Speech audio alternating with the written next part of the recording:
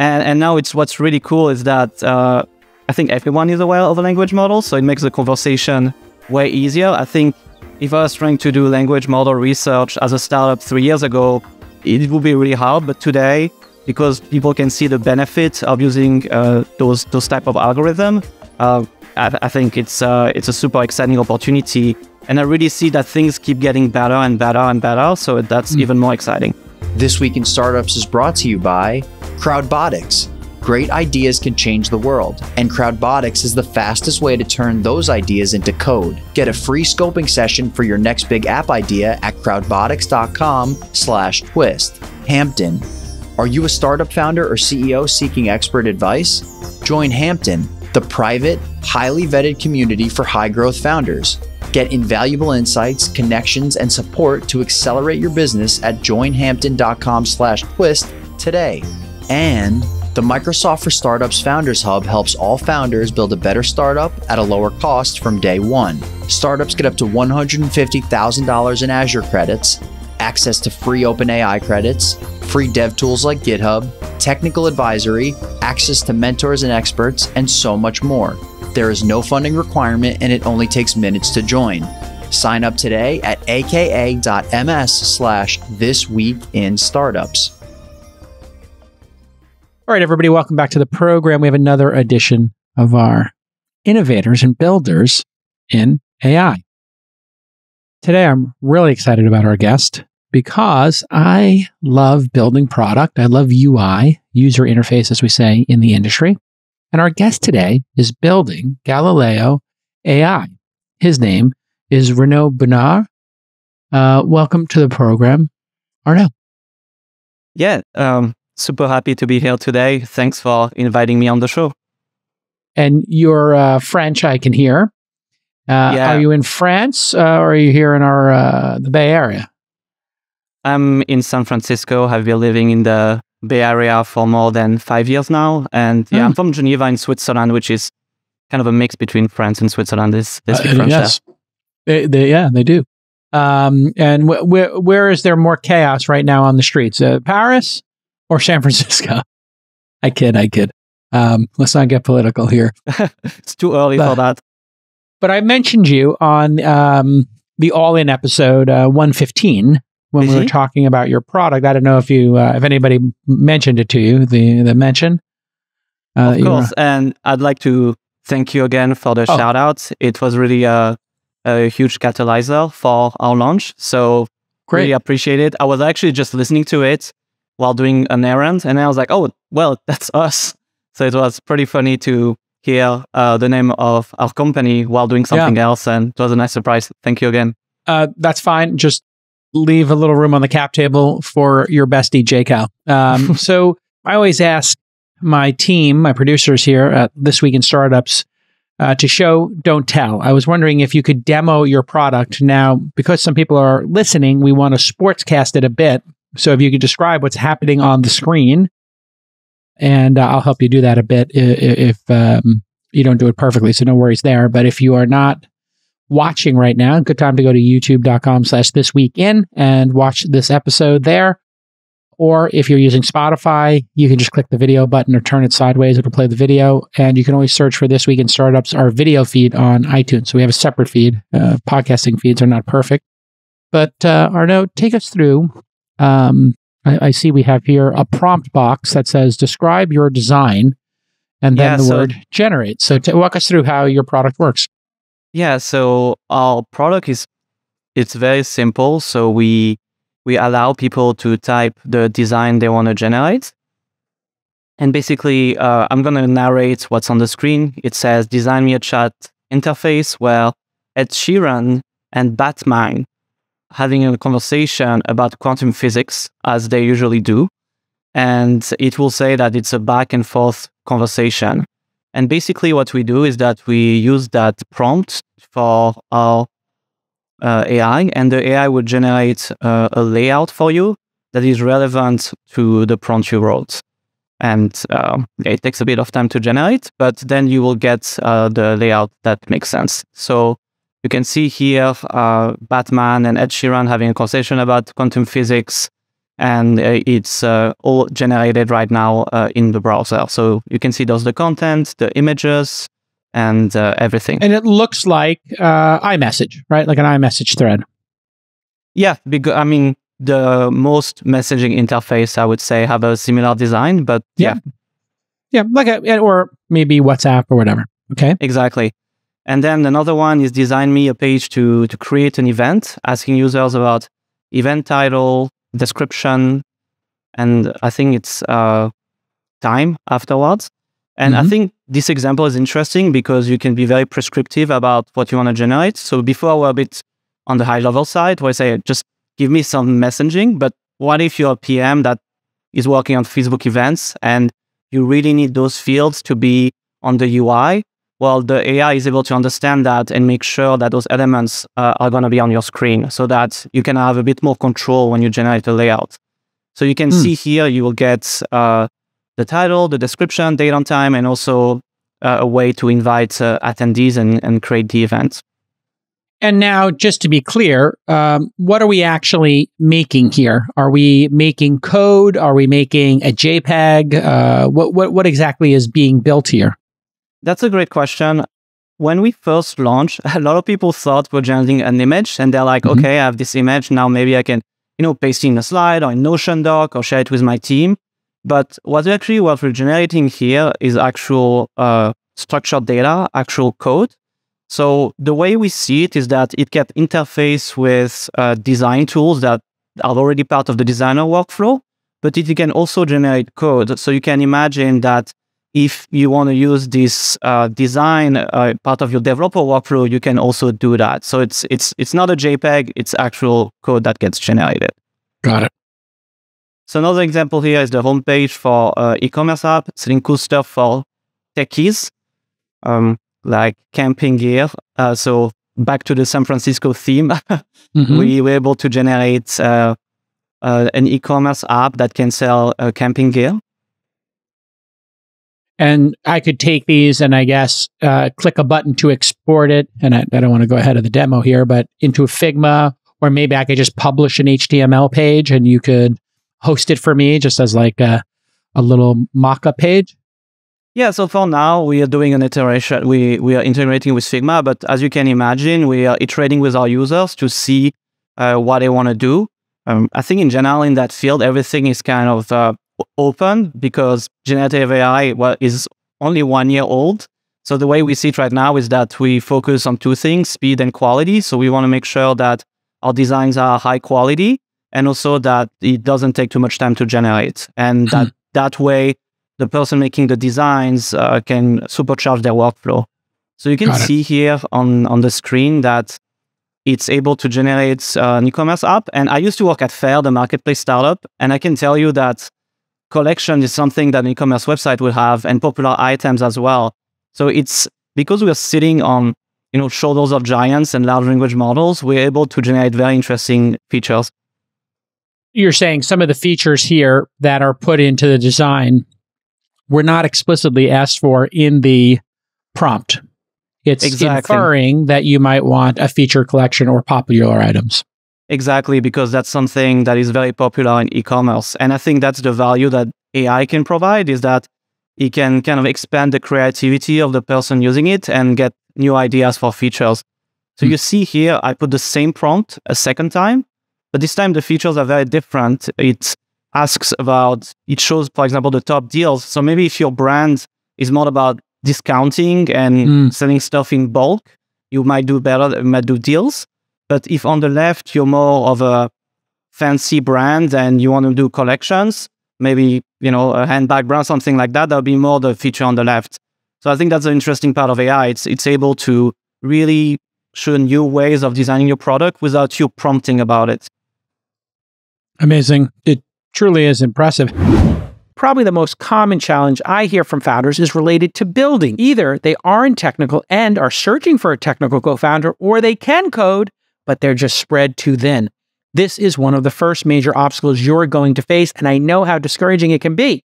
But there is a solution. Do you have a great idea, but you don't have a technical co-founder? Well, Crowdbotics can be your CTO as a service. Boom!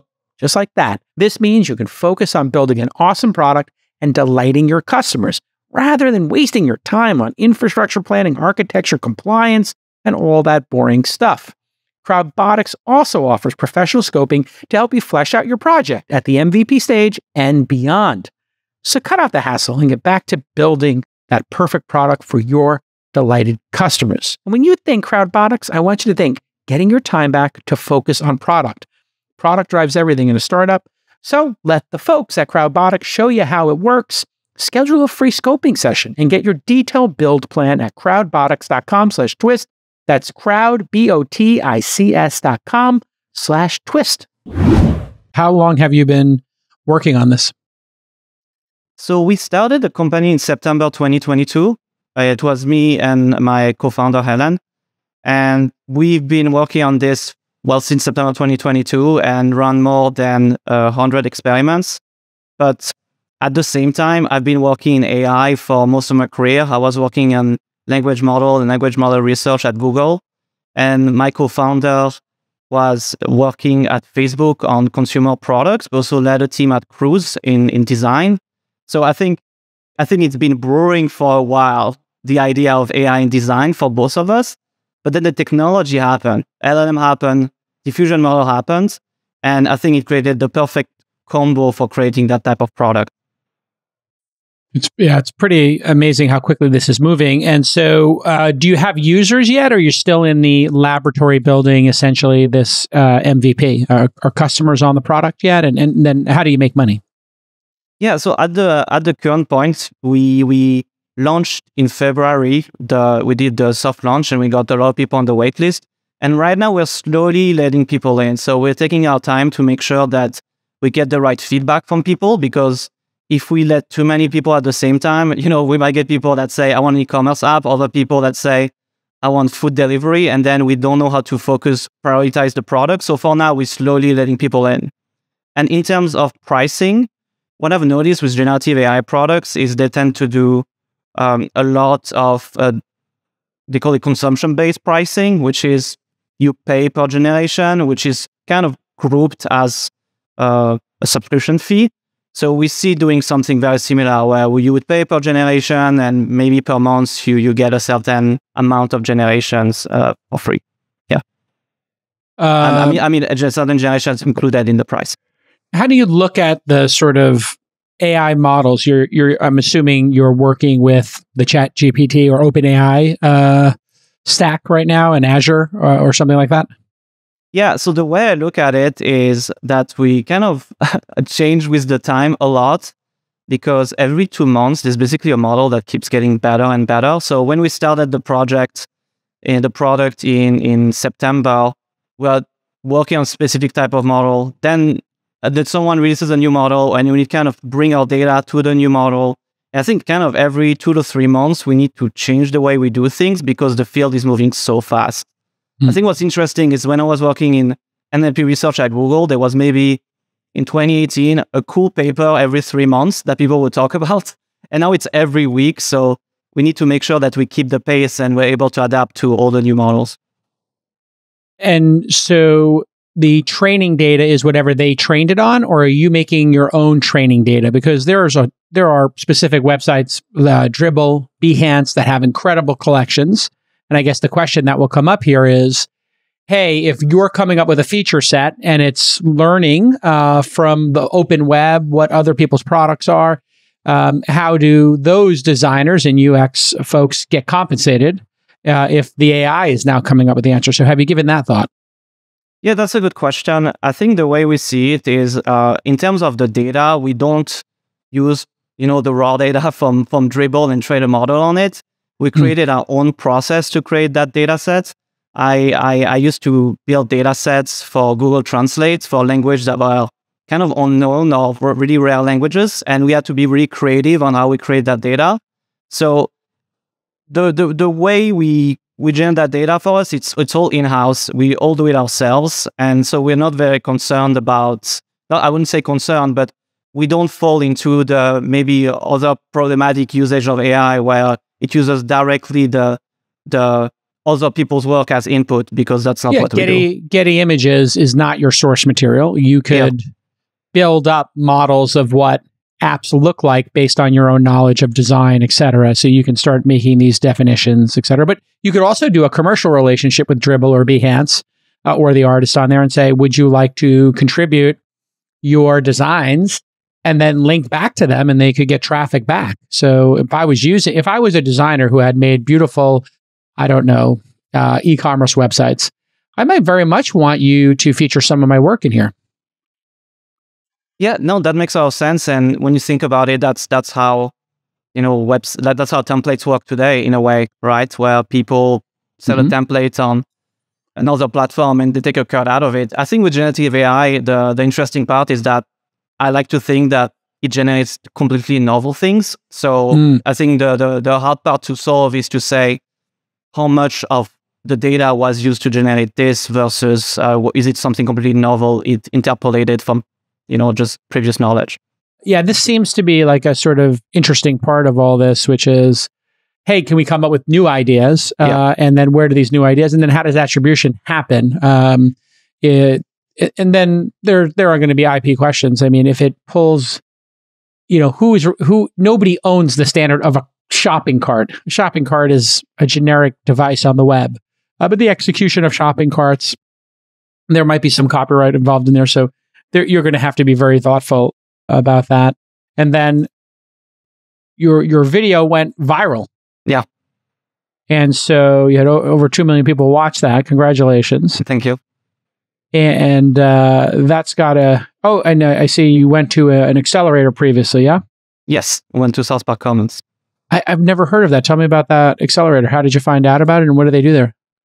Yeah, so this accelerator basically is based in Soma. It was created by the former CTO of Dropbox, and they have a big focus on AI. And so it's a great community where you will find people that are looking for the next step in their career towards entrepreneurship, and you get to connect with people in the field of AI. And they have a program called Founder Fellowship where they fund just a few startups. It's a very small cohort. I think my cohort had less than 10 people.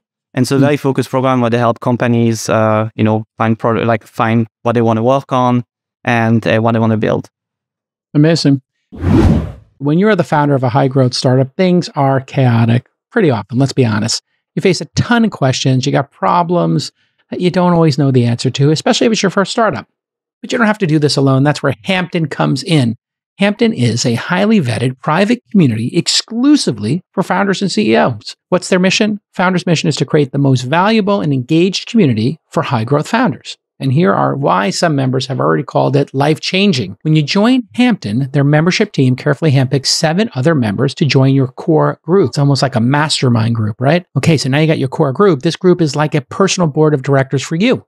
They're going to provide you with advice, critical feedback, and they're going to aim to help you accelerate your growth. I mean, that's what we're all in it for anyway, right? Personal growth. We want our companies to grow, revenue to grow, the amount of money we raise to grow, all that good stuff. So Hampton members run some of the fastest growing startups in the world, and you probably use some of their products like Morning Brew, Blank Street Coffee, Dribbble, and more. The connections, personal accomplishments, and a sense of belonging are what make the Hampton membership so special. Community is everything. You know that. Like here, This Week in Startups is a community, and here is an even smaller, more focused, tighter community for you to take a look at joining. If you're ready to scale your business, join the Hampton community today at joinhampton.com/twist. I love this idea. Joinhampton.com/twist today. You must be drowning in venture capitalists chasing you since everybody's in AI right now. Tell me about what it's like to run a promising AI startup right now in Silicon Valley. It's super interesting. It's interesting because when I used to do language model in 2018, no one cared about it. I worked on I work on Gboard, the Google keyboard on Android. And when I was explaining things to people, I think they were excited because of the product itself. But then when I went into the technologies, they're like, what do you mean language model? Okay. And now what's really cool is that I think everyone is aware of a language model. So it makes the conversation way easier. I think if I was trying to do language model research as a startup 3 years ago, it would be really hard. But today, because people can see the benefit of using those type of algorithm, I think it's a super exciting opportunity. And I really see that things keep getting better and better and better. So that's even more exciting. It does seem like, the world understands this now, and it's gotten just a lot better. Yeah. Guessing the next word in Gmail or a Google keyboard was, delightful, but it didn't have a huge impact on people's lives. But certainly, composing an entire email does have a big impact, or, filling out a whole box of code or making a UX. It does seem like you're also on a collision course with a couple of groups of people. Somebody like Figma or Canva and Adobe, they're all going to be looking at this and saying, hey, how do we incorporate these features into our platforms, whether Canva for people doing more casual designs, or Figma for doing more, rigorous designs, and the same with Adobe's suite of products. So how do you look at being an AI first company? I think where people just want to go to is they just want to publish these pages to the web and then eventually build a functional website. So you got people who are building code, you're building front end. Eventually, this is all going to come together in one product, is it not? Yeah, that's what we have been thinking about a lot. I think when it comes to in general competition, I think was just at the very early stage of that new generative AI revolution. The way I see it, I think that software is going to dramatically change. I think what we see currently in the products that people use every day, it's going to change, right? Like I use ChatGPT every day for coding. I wasn't before. So I think there's going to be, in general, AI first company are going to have that advantage of being able to start from the ground up with AI. And in terms of what we can deliver, again, I think it's also, there's a lot of interesting opportunities, like you said. Like if we generate the front end, then, the world is your oyster. You can do whatever you want. I think our focus for us is really quality and speed. And I think once we get really a threshold of quality that is really high and that people are super excited to use our product for that reason, then we can think about, like you said, other type of opportunities. But for now, we're really focused on design and generating beautiful UIs. And specifically web design, app design, because there's a lot of design out there. You got people who are making illustrations, images, movies. Yeah. Interface design in general, that's our niche right now. Yeah, that seems, and the ability for it to write the code correctly is critical. And so getting that right is super important as well for you. Yeah. Yeah, I think writing code is a very interesting, I think it's super interesting to think about. And I think the tricky part is like, how do you get it inside a developer's workflow? I'm a developer myself, and I think developer is a crowd, in terms of customer, developer is a crowd that have high standards. So you want to make sure that you cater to those high standards. Yeah, for sure. All right, listen, this is incredible how far you've come in a short period of time. We'll be watching. I'm sure you're hiring right now or looking for beta customers. If somebody wanted to try the product, how do they sign up? And if somebody wanted to join your team, what type of people are you looking for? And how might they contact you and apply? Yeah, so for the website, you can go on usegalileo.ai. And for hiring, we're hiring full stack and front-end engineers right now. So if people want to join the adventures, are excited about large language models, they can reach out to me on Twitter with at Arnaud AI. That's my Twitter handle. Or just send me an email, arnaud@usegalileo.ai. Fantastic. And do they have to be, are you an in-person guy? I know you're... I think for us, we like people to be in person for a few days a week because we have a tight collaboration between AI and design. And it's super important for people to collaborate and able to iterate on a product. I agree with you. I think that the teams who are brave enough to, go back to an office and have a couple of people sit around a table are going to do better. Now, I know some people have gotten used to working from home and there's benefits to it. But the people who work remote will have one set of benefits. Might be, they can put more time and have less commute times. But the people who are in person, a couple of days a week, I think they're going to iterate a little faster on their product, no?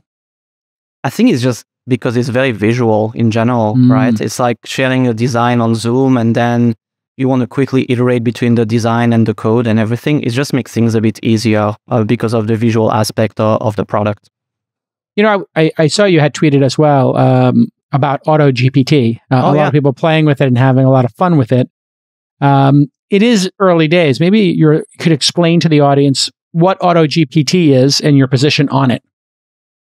Yeah, I know I know a lot about language model, and I think AutoGPT is like 10 days old, so take that with a grain of salt. But so I think the AutoGPT is a way for a language model to do tasks autonomously. They can decide, you can just send them a high-level task saying, book me an appointment to the hairdresser, for example. It's going to be able to interact with an environment and perform actions, basically. So it's kind of like a personal assistant, but as an AI. I think it's interesting. I know I wrote a tweet about it, and I think my take was that what happens when it fails? And of course, we can think about very dramatic failures, but just simple failures, right? Well, there's a time change and it books the wrong appointments, or it just goes on the wrong website, or it just does something wrong. So my take was we should figure out a way to maybe that AutoGPT to do something, and then the person can just approve that it was the right thing. Maybe the same way that if you have to send an important email to someone, you would just double check and then send it. So maybe that's kind of where those models will go. I am playing with it myself. I got the plugins. I connected Zapier on ChatGPT 4. And I sent a hello world email the other day, and I had the same exact premonition as you. And I'm playing with Kayak, and it's like, do you want to book this? And I was like, this can go really in the wrong direction. And it's sort of like the early days of autopilot. So on my second Tesla, it had autopilot, keep you in the lane, adaptive cruise control, and you could do a lane change, but it confirmed it with you. So it asked you to actually move the stick to make the change and to look in the mirror. Now on my Model Y, I have the latest update of full self-driving, and it's like, how aggressive do you want us to be in changing lanes? Just in terms of what kind of riding style do you want? And it is bulletproof as bulletproof could be. It's 1,000% better than any human could ever be. And it actually shows you the side view camera. It shows you, the simulation. And so this idea of just monitoring the AI, I think, is a very worthwhile guardrail to put in place, and a thoughtful thing to put in place. So I think you're exactly correct. But the AutoGPTs are going to be super powerful. Yeah, and also I think sometimes also language is not the best way to express certain things. So imagine I'm going on an e-commerce website, and I want to say I want to buy a jacket between $85 and $90. It needs to be denim. I think typing that in natural language is not the best interface versus just clicking on buttons. I think the same way with AutoGPT, where if you want to describe a task, maybe sometimes there's a limitation with language. Maybe you want to have different type of interfaces to talk with it. Yeah. All right, listen, this has been an amazing discussion. I wish you well. Any good French food recommendations in San Francisco Bay Area? Yes, because like a good steak frites, mules, frites, escargot. You got a favorite place? I think Chez Maman is pretty nice in general. They do good steak and fries. So that's pretty nice. Chez Maman? Yeah, Chez Maman. I gotta check that out. Yeah. And what's your favorite restaurant in San Francisco? I have. It's funny you mentioned this. I really love Japanese food. I just got back from Japan. I couldn't go for a couple of years. They had a lockdown, and there is a specific dish called katsu. It's yeah. And so not everybody's into it. It's basically like a fried cutlet, right? And there is a place called Cafe Okinawa, like the island, and it is on Townsend Street. So it's near you if you're in Soma. And they make a sando. A sando is short for sandwich. Yeah. And they use thick white bread. So when I was in Japan, I got pork tonkatsu sandwich. But then they put some, nice cabbage with it or something, like some shaved vegetables, but you can dip it into curry sauce. So when you have katsu and curry, so they have this sandwich. Oh my God, I'll take you for it at some point when I get on your cap table and I get a little slice of that put a little investment in there, slide a little 250K for my fund into Galileo, you and I can have a celebratory tonkatsu sandwich. But they have the katsu sandwich over there, and it's mind-blowing. And, this is one of the great things about San Francisco. People can talk about the problems, but the absolute creativity and the food scene is just even in the Bay Area. You go to Berkeley or you go to Napa or you come down to San Mateo area where we have a lot of great Asian food. And so every time I go to the city now, I find myself going to Cafe Okinawa and getting their chicken katsu. There's another weird dish that they do in Japan where they make fruit sandwiches. Oh, wow. Again, with this white bread. So, like Wonder Bread is like a really weird bread here in America. Yeah. They have a better version of it in Japan. They make their own white bread.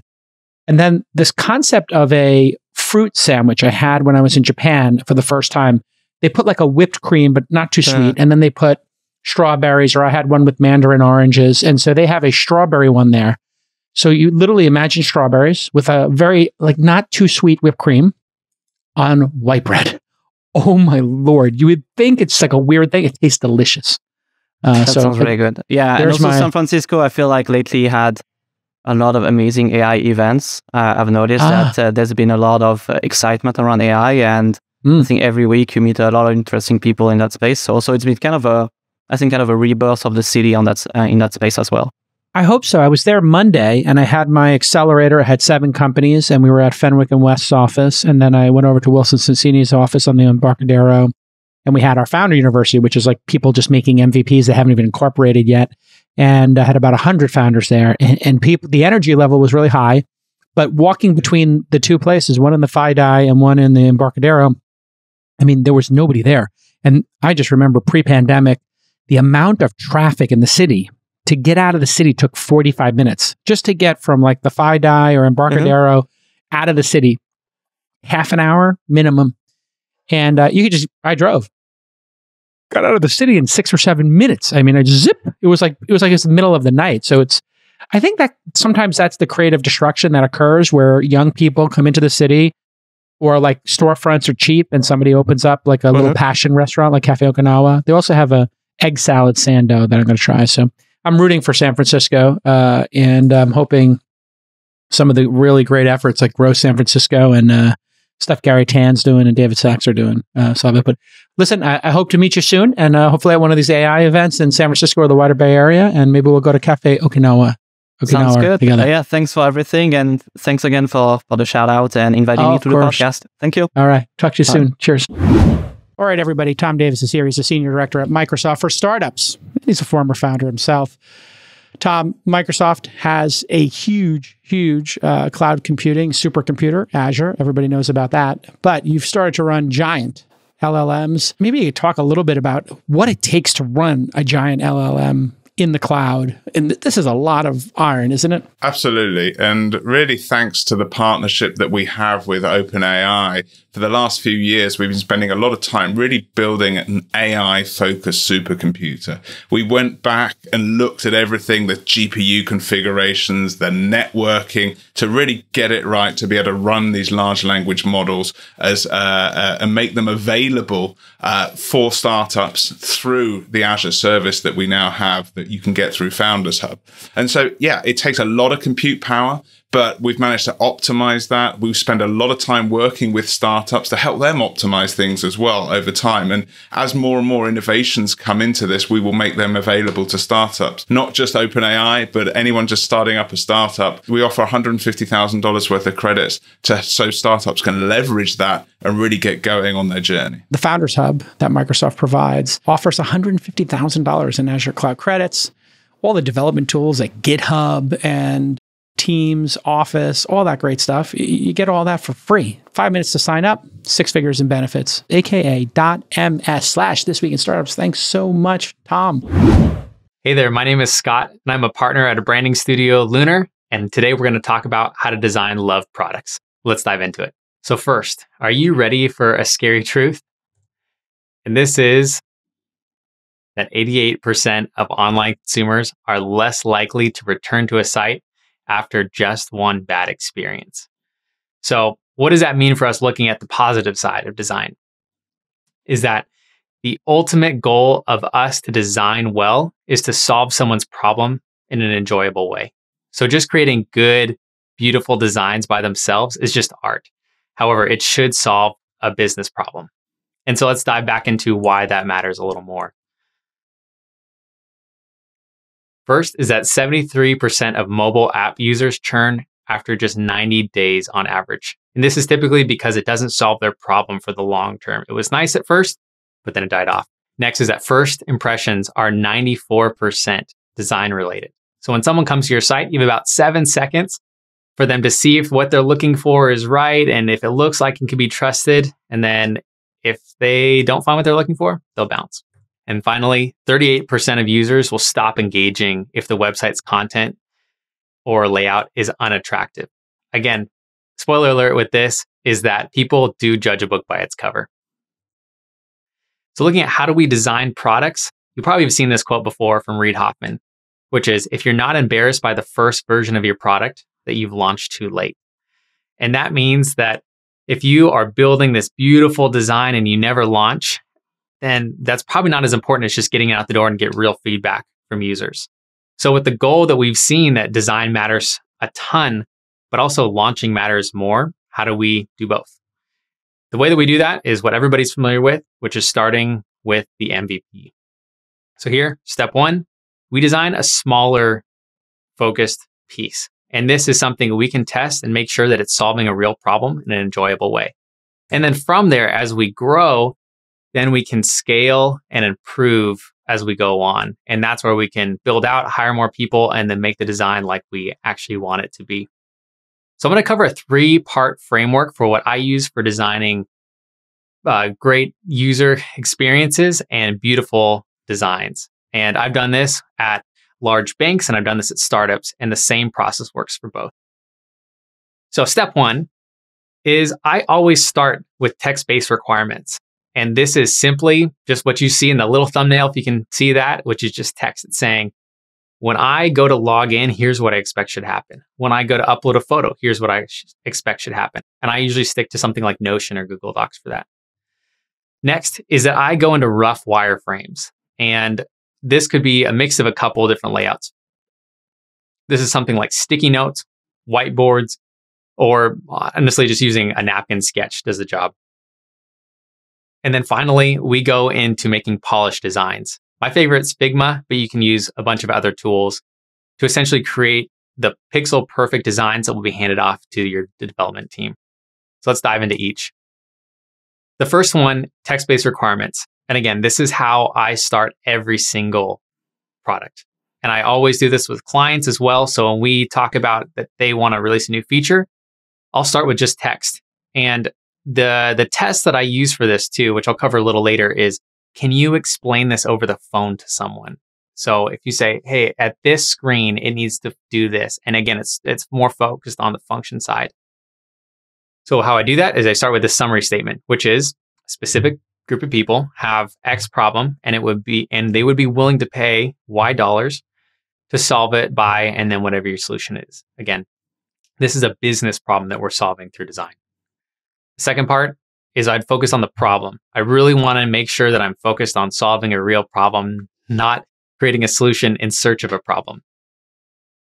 And then finally with this is I'd focus on the personas. So who are these people that we're solving their problems for? And then next I'd move on to what is the home run for them. So they have a problem, but what would it actually be for them to have a solution that they want to tell somebody about? And then I go into the requirements. And this is what I mentioned earlier, is that I go specifically down step by step of here's what I expect at each stage. And with this, I'd speak to the function versus this is how it should look. So if I say, hey, they should log in and then continue to the next step, I didn't specify that the buttons should look like this or the color should be this. None of that really matters at this stage. It's simply focused on function. And I typically use Notion for that, but you can use Google Docs, Word, anything with just text. And to illustrate why this matters, if we take a simple login screen like this. So this is say, create your account. It might look pretty simple. We've all seen this. But if you're going to write out each step of how this functions, you might pull out some things like this. Name. Do you need the first and last? Do you need both? Is it a required field or is it optional? What about email? What happens if they misspell it? They misspell Gmail. And how do you verify that? What message do you put under it? Is it really static, like incorrect information? Or do you say, hey, try again? What about, are there password requirements? Do you require 27 characters? Do you require a special character? Or are you going to let them put in whatever they want? What's the sign-in text for the button? Should that be get started, sign in, let's go? What about social logins? What happens after they sign in? That's the next step that's really important. And what about a confirmation email? There's a lot with this too. Once you sign up, do you receive one? What software, what provider is it through? What's the text? Who is it from? All of those things need to be defined. Next, step 2, and there's 2 parts to this one. I start with journey mapping. So I outline the experience from their shoes. And the first step with this is to make a realistic persona. So as you'll see on the side with the visuals, I use Essential Digital sticky notes, and I use FigJam or Envision as a great tool called Freehand. And this is where I essentially make digital sticky notes and I say, person A, let's call him Sam. Sam wants to try to go downtown from where he's at his apartment. So he pulls out his phone and he opens an app, happens to be the Uber app. And so he puts in the destination. And so if I were to build out the Uber app, I would just simply say what he's doing, almost as if I were to watch a movie of this scene. And everything is done by stickies. And that's where we map. Again, this is, they do this, then they do that. And then they may be thinking here, here's what they're frustrated by. Here's how I can make a home run for them. Some software I use, again, is Envision app, or Freehand, FigJam, Miro. You could use simply just a whiteboard with paper or sticky notes. And then next, the second part of step 2 is the wireframes. And in short, this is simply just boxes and lines that communicate what all those steps are. And as you'll see from these images again, these are real ones that I've used and they are ugly, and that's by design. So here, make ugly, quick sketches. You should not, at this stage, from my perspective, focus on making really polished wireframes. At this point, they're just to focus on what is the experience going to be like. And I've found I get better feedback on the experience if I make the wireframes ugly, because as soon as I start making them look good, people are going to focus on, well, the button styles don't look like that. What color is going to be here? What mock-up will be in this place? I don't care about that at this point. I just need to focus on, does it solve the problem in an enjoyable way? Focus on this again. I use grayscale only. I don't even use any color when I do it. Or I should say, unless you see here, there's colors, but it's more to illustrate that these are different objects. But that's not anything to do with aesthetics. I again use Envision app or Freehand, FigJam, Miro. Use a whiteboard or paper, napkin, any of those work. Next is jumping into the polished design. This is what you came for. So make development-ready designs. And something that designers have to learn too is that we, as designers, want to make everything pixel perfect. We work on our 8-pixel grid and everything is just beautiful.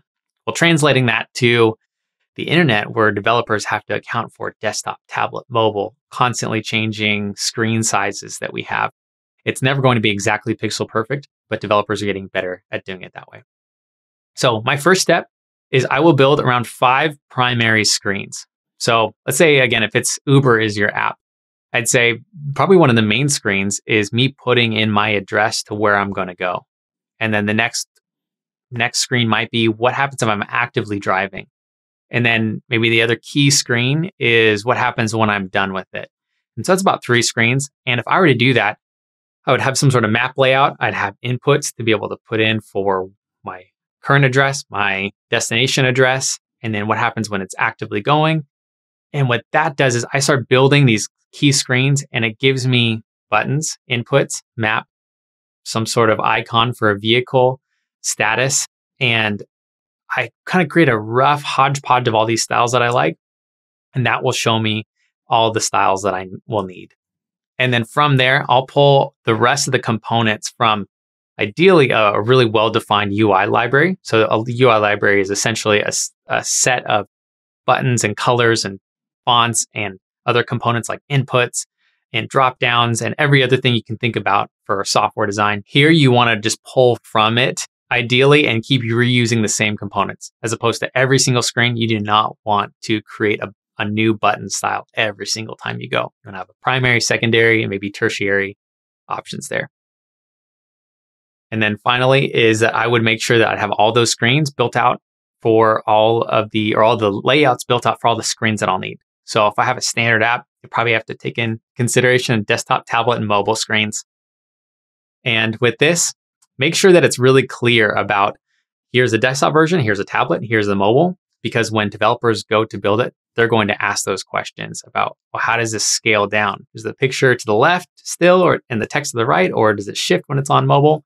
Design that all out, make your developers happy. To give you a quick picture of Timewell, which is an app that I've designed, these are the screens that I've used. I've cleaned this up since, but you can see here all the variations of the different screens I've had to use. So like I mentioned before, if you're creating an account, what happens if you put in the wrong email? I have that out. Or what happens if you're uploading a photo? What happens if it's in progress uploading? What happens if there's an error? I have to think about all of those different states to design and see desktop, tablet, mobile, all these breakpoints. And the simple part of this is that every single interaction has to be designed or at least talked about.